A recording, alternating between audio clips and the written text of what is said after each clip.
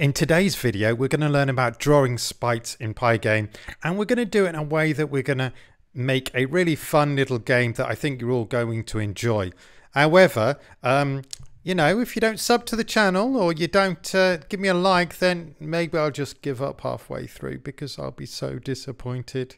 So this is one of those fun little exercises, drawing sprites in Pygame, and I think you're really going to enjoy it. So let's get started. Firstly, we're going to set up Pygame. If you haven't used Pygame, if you use the MU editor, then it's already installed for you. If you use PyCharm or something else, you may have to pip install the library. But for this one, here we are importing Pygame. Let me know in the comments what editor you're using, and I will try to help make sure it works for your editor. So we've got some general variables. Running equals true. We're just going to use that in the main game loop. Windows equals Pygame display 800 by 600. That is going to make the size of the window for you. And finally, the caption, which is race car, because that's the kind of game we're making. And today we're just going to draw the sprites, but I want you to get some ideas as to what concepts we're going to go through. The first thing we're going to do is create a class. Now, if you're doing A-levels, this is year 13 content. Arguably, some of you may use it for projects before then, but I do want you to understand that we are giving you really good quality content that 16, 17-year-olds are using. And so we have this class. And let me discuss a little bit about what an object is and what a class is, so you've got some idea. What you have is you have Pygame sprite. You need this so that we can draw the sprite, and it does something called inheritance. In other words, it grabs everything it needs for this purpose.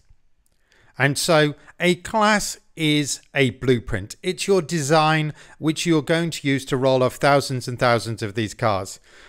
And I was going to say not literally, but I'll be honest. We're going to run off 50 cars by the end of the video. So yeah. We are literally going to run lots of these things off. Think of a class as a blueprint. It says how to create all the future cars. And so the first thing we're going to do is initialize. Now, I'm going to be very honest. Functions inside classes are called methods. They're quite similar in some ways to functions. They're similar but different, but it definitely gives you a good idea in your head how it might work. So this is a special method in Python called a dunder, which is for double underline. And if I were in class with you, I may go dunder, dunder, dunder, because double underlines look like single underlines, look like all sorts of things, but you need to put two underlines either side. Okay, so double underline, dunder. And then self is nearly always needed inside a class. It's about your self-esteem, knowing about yourself. And I could get into this in more detail, but just put it in there. Don't worry about it for now. And then finally, we can pass parameters. In this case, we're going to pass a location parameter. And so just to give you a heads up, this is later in the program. But if we want a car, we make car1 equals car and we put 37430. That's the location we want. And you can see the X and Y there. Notice self is not required when you're making the declaration. I'm not going to go into details for now. Take it on trust. I'm a trusted YouTuber, yeah? So, but yeah, I could explain it, but that would take all day. And I know you want to get on with making your cool car. And so the next one is a Pygame thing, which again, actually creates a object within an object. But this is standard Pygame stuff to enable us to draw something. And this one is going to use the racecar.png file. Now, if you're using MU, it needs to be in the same folder, in the mu_code folder. If you're using another thing, in most cases, that will also be true. Put it in the same folder as the rest of your code. And then you can draw your racecar.png files. And the convert alpha is really nice too, because that enables you to draw it really nicely. So put this image inside this object, loads in the image file, and this smooths the edge of the PNG and improves performance. The next one basically creates a rectangle, which makes it easier to handle because you can just literally move the rectangle around.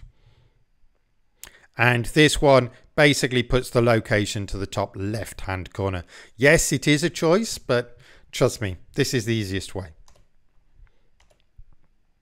Okay, so we've got a lovely class, and you can now see you can create some cars by doing this bit. We are missing an important thing. That's right, we're missing the gaming loop. And so the loop is fairly standard to some of the other things we've done. There's a quit button, so if you press the cross it does this. This sets the window color to black. It's not super necessary at this point because by default it's black. However, we will use it later when we make the game. And you know, hey, maybe you want a different color. This gets the object ready to display, and this actually does the display part. So these are the nice bits of code that you have available, and you can see the complete code here. I've been really sporting and given you all of the code here, which I think is lovely for you. However, why don't we have a go at a couple of little challenges just to make sure you understand the basics? So challenge 1, can you create 4 cars, 1 in each corner? Given I've given you 2 cars, I think you can move them about, and I think you can create 4 cars. But really, if we're honest, objects aren't of that much value if you've got to name each object and carry on like that. I mean, that's a pretty basic way of doing things. However, Python is very, very nice and will allow you to make 50 cars with relatively little effort. Okay, you can create 50 cars in a for loop. Now pause the game here because it is as simple as you think. I will give you a hint on the next page, and there are 2 ways of doing it. There is the slightly longer way of doing it with for loops, but it won't make any difference to the performance of your code, but it's possibly a little bit more readable for beginners. And there is something called a list comprehension, which would do it all in one line. It's a little bit crazy. Now, if you have no clue how to do this, I will give you a hint in a minute. But pause now and have a try. If you know how to use lists, I promise you it's not a big step up. Okay? Are you really struggling? Okay then, here is the hint.